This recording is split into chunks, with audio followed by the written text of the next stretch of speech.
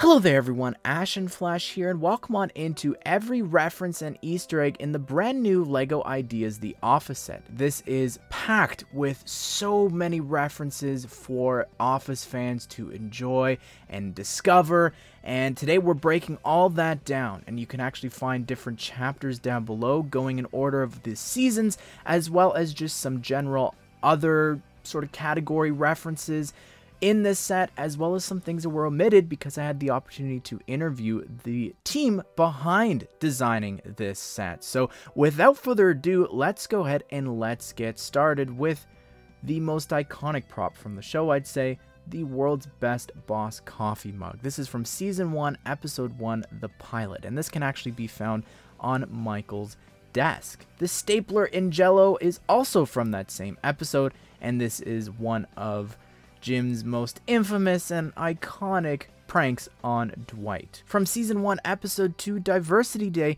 we actually have a little banner that can be swapped out with another one from the set that says Diversity Day Take 2. From Season 2, Episode 3, The Office Olympics, on the shelf next to Dwight on the bottom, you can actually see all these studs stacked on top of each other. These are meant to be the yogurt lids / medals. Now the bronze are really blue, and they're also the backside of the gold, so no flipping. Well, there's actually 2 fire extinguishers, I believe, in the main bullpen. In the main entrance to the office, we do have one in behind the glass, and while it's not that specific fire extinguisher, we do actually see Dwight break one out to put out the fire from Season 2, Episode 4, The Fire. As well as from that same episode, we have a black quarter tile, which is meant to represent Ryan's burnt pita, which, if you don't believe me, that was actually mentioned to me by the official LEGO designer. Ryan started the fire! It was always burning since the world been turning! From Season 2, Episode 7, The Client, we actually have a 1x2 tile of Michael Scott's screenplay for Threat Level Midnight. This can be found in the bottom desk drawer in his office. And from Season 2, Episode 8, Performance Review, we could actually see on Michael's phone that Jan Levinson Gould, minus the Gould now at this point, is actually calling him. And while she does call him on a number of occasions throughout the series, I like to think that he's bringing in everyone for their performance reviews and having them listen to the call. From Season 2, Episode 10, A Christmas Party, we have a couple of different Christmas presents. The first one here, the most iconic, is the teapot that Jim attempts to give to Pam.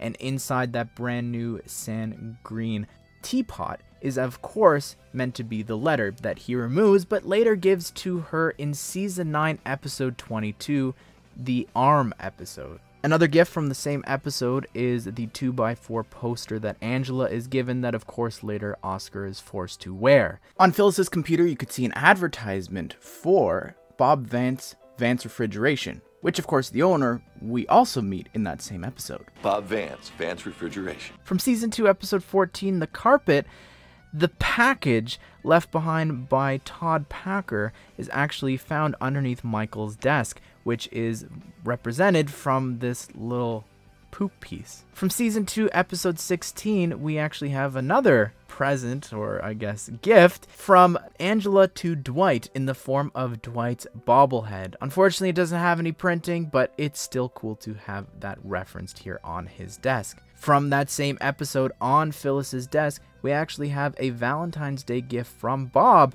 to Phyllis, and again was confirmed to me by the fan designer. From Season 2, Episode 19, Michael's Birthday, this 2x4 sticker on the easel here representing Michael being sucked into a pyramid scheme.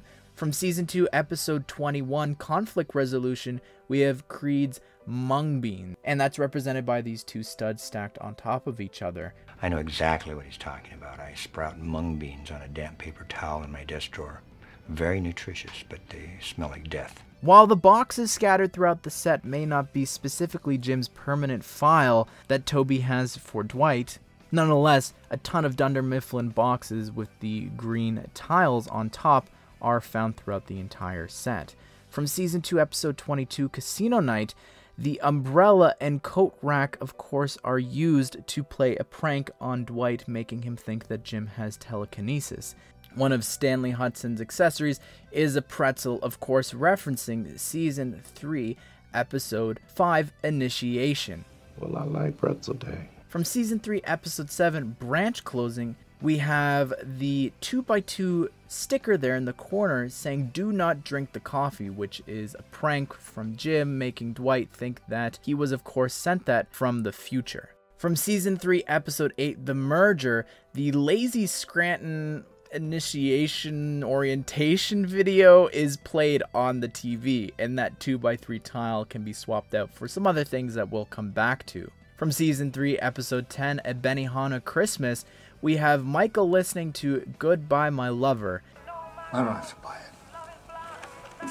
I just want to taste it. From Season 3, Episode 14, The Return, we have Andy Bernard's hole in the wall from him punching it, which of course he later does in Episode 21 of Season 8, Angry Andy. From Season 3, Episode 17, Business School, we actually first saw Pam's painting of the office building. Meredith has an unfortunate run-in with a bat, which is actually one of her accessories here in the set. From Season 3, Episode 19, Negotiation, we actually see some of Dwight's many weapons, which of course feature his throwing stars, which one of them can be found in his top desk drawer. While a bullhorn can be seen on the stand in behind Michael's desk in a number of episodes, its probably most iconic use is from Season 3, Episode 20, Safety Training, which gives us this gem. Depression?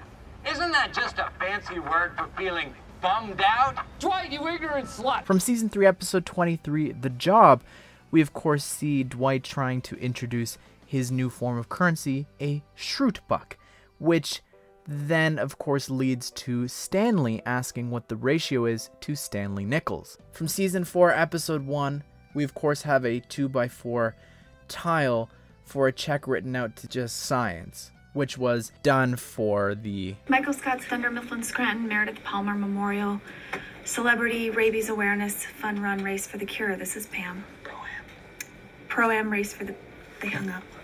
From Season 4, Episode 2, Dunder Mifflin Infinity, Terry's Diner takeout menu is found in Daryl's office. From Season 4, Episode 3, swapping out that tile for the DVD screen, which everyone gets excited about finally reaching into the corner. From that same episode, we also see that Stanley's monitor actually has the original Dunder Mifflin website. Also from that same episode, swap the screen out again for Ryan's launch party, which he has in New York, which Kelly then smudges a pizza slice on. From Season 4, Episode 4, Money, we actually find out that Dwight is attempting to open up his own bed and breakfast at Schrute Farms, which we see an advertisement or website listing open on his computer.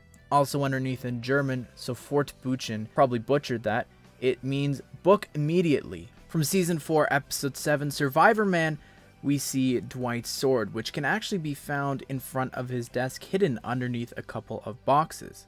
From Season 4, Episode 8, The Deposition, we see that Michael enjoys Pam interrupting and dropping off little sticky notes, which can be found on his desk with this 1x1 tile sticker of a hot dog saying, "Hiya, buddy." From Season 4, Episode 14, The Chair Model, we find out that Jim has indeed purchased an engagement ring for Pam, which he shows off. Then, of course, later uses it in Season 5, Episode 1, Weight Loss, to propose.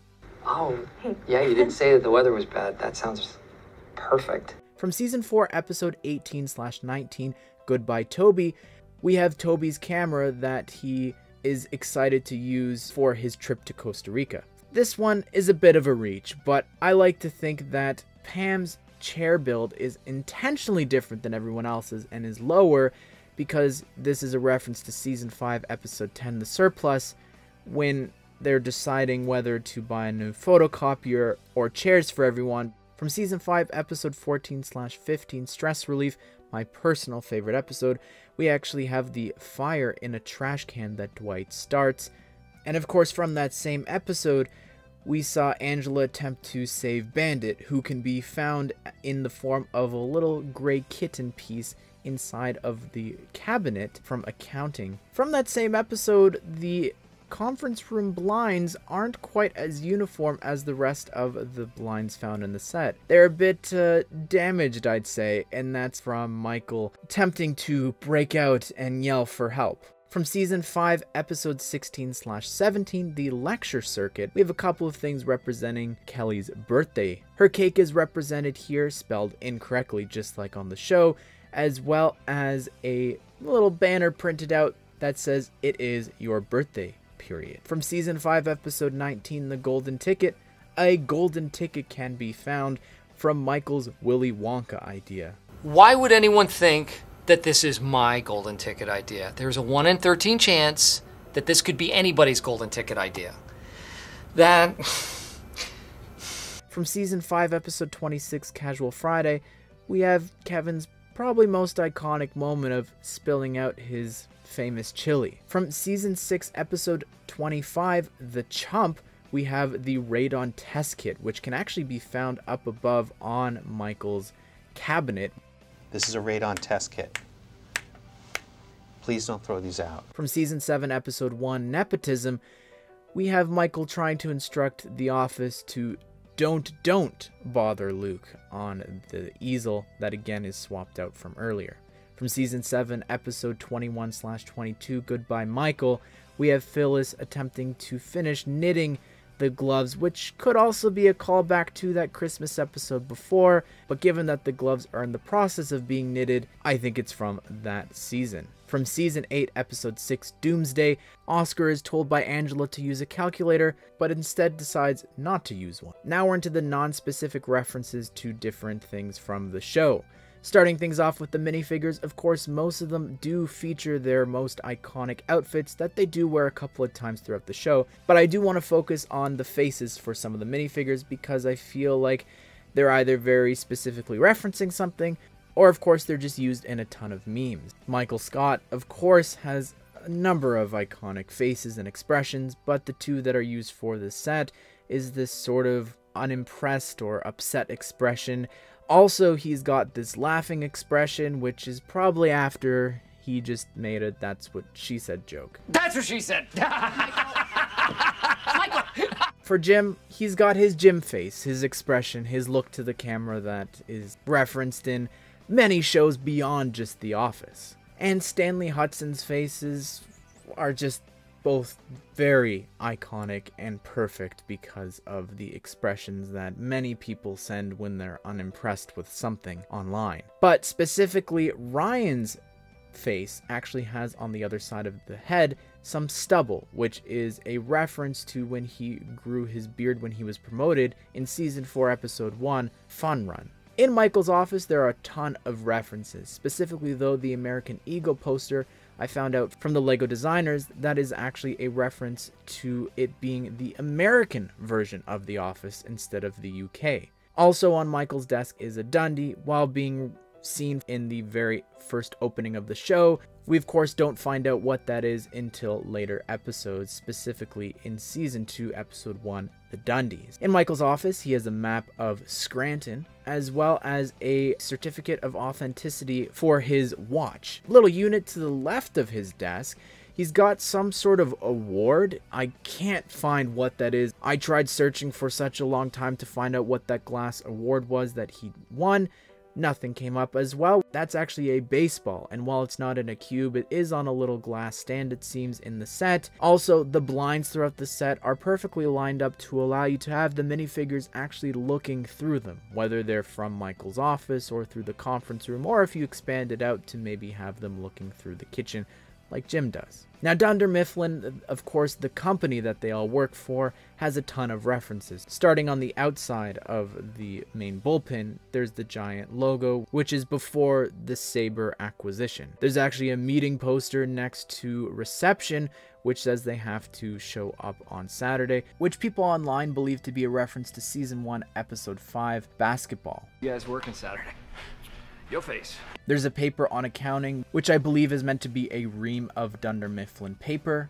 The Dunder Mifflin logo can also be seen on the desk that is later used by Andy. And I did a poll to find out if I should count these or not, but there are a ton of posters and paintings and different things that are seen in the show throughout many different episodes that don't really have any specific importance.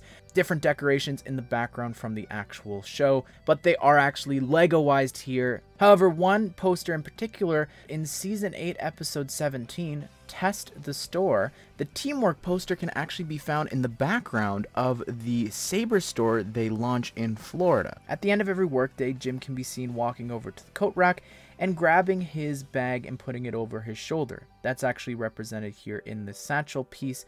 And of course, Pam's purse is also included next to that, so they can walk out of the office together. On both of Jim and Pam's computers, you could actually see that it's a conversation between the two of them. Stanley has a couple of non-specific references, the first being Stanley's crossword puzzle, which is on this book cover piece in white, as well as on his desk, he's got a roller skate piece meant to represent a little car that he has on his desk, which throughout the series he has a number of different little car toys and models on there. And for Meredith's second accessory, it's actually this little coffee cup piece, and while I don't believe it's actually coffee inside, which we see her do a number of times throughout the show, I think that this could specifically be a reference back to the Valentine's Day episode, where we do see her pouring in some alcohol into the little soda cup, and I think that this piece could also work for that as well. On the partition between reception and accounting, there's a potted plant, which also looks suspiciously like a beet. And just underneath that on the side of reception, there's this little checkered flag in blue, which it should actually be purple because it's a sort of flag or banner of the University of Scranton. Next to Dwight's desk on the shelf, you could see there's a sticker for Froggy 101 radio station. Not to be confused with the other radio station that he calls Rock 107. Hello, Rock 107. Am I the 107th caller? With Daryl's torso, it's not actually specific to him. You can't really make out the name, as well as specifically with the collar, you can't see any of his skin color showing, which means that you're able to take this and recreate really hilarious and iconic bits from Season 4, Episode 10, Branch Wars, where they try and go to Utica and steal the photocopier in disguises, or if you just want to create the rest of the Scranton Warehouse branch, you could do that as well. And lastly, on top of this box, you could see there's this little build meant to represent Homer Simpson, which a toy of Homer actually appears in many episodes of the show, meant to be a reference to the show's creator, Greg Daniels, who was a writer on The Simpsons. And a couple of other references from the fan designer. On the check, you could see that the date at the top is actually the fan designer's birthday. As well as on this 2x2 tile, the fan designer was able to sneak in a couple of different references. The first one there being his initials, JL for JJ Lewis, and MU for Nina Marie Ugrate, not sure how you say the last name, who runs the Dunder Mifflin Paper Co. on Instagram, and CG for Christine Garrett, the Office Daily Facebook group page, who are both friends with the fan designer and helped get his very first submission to 10K. Side note mentioned from the fan designer is that 5 desks are specifically included in the set. That way, if you buy multiple of the set, you'll have enough to complete the bullpen, the 3 for accounting, as well as Meredith and Creed's 2 desks. Also in the interview, I had the opportunity to ask them what they wish they could have included. Laura, the model designer, said that she wishes that her favorite episode, The Dinner Party, could have been referenced here somehow, with potentially Hunter's CD being featured. You took me by the hand, made me a man. And the graphic designer for the set, Diego, said that he wished there could have been a launch feature for Bandit. Say Bandit! How about not? Chris, Laura's husband, the other Lego model designer, said that it would have been funny if somehow they could have included a bit of the ceiling to have Oscar's legs sticking out. And the fan designer JJ wishes that there was at least one reference to Aaron, and that there could have been a folder marked Mr. A Knife. It's dangerous to keep weapons in the home or the workplace. And of course, besides Aaron missing, the other character that everyone is sad about not being included is Andy Bernard. And Lego's official response is that he's off to anger management because he just punched a hole in the wall.